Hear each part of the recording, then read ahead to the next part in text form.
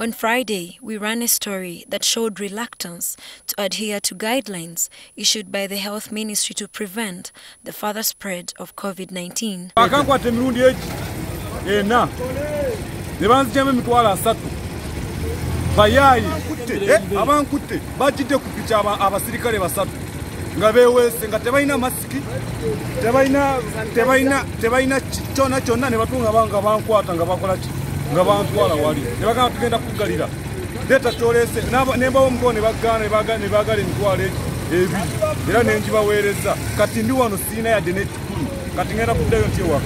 Such reluctance could possibly explain the recent spike in community cases.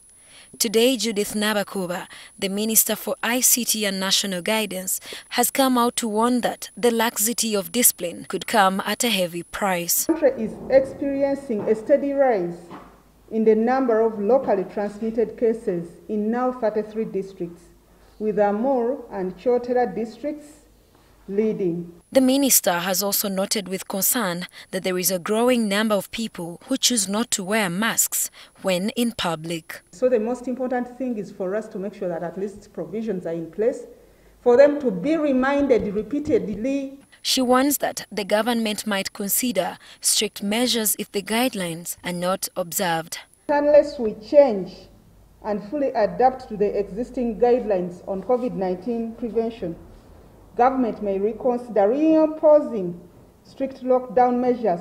Uganda's total COVID-19 cases now stand at 696, with 240 recoveries and no death. Olivia Komgisha, NTV News.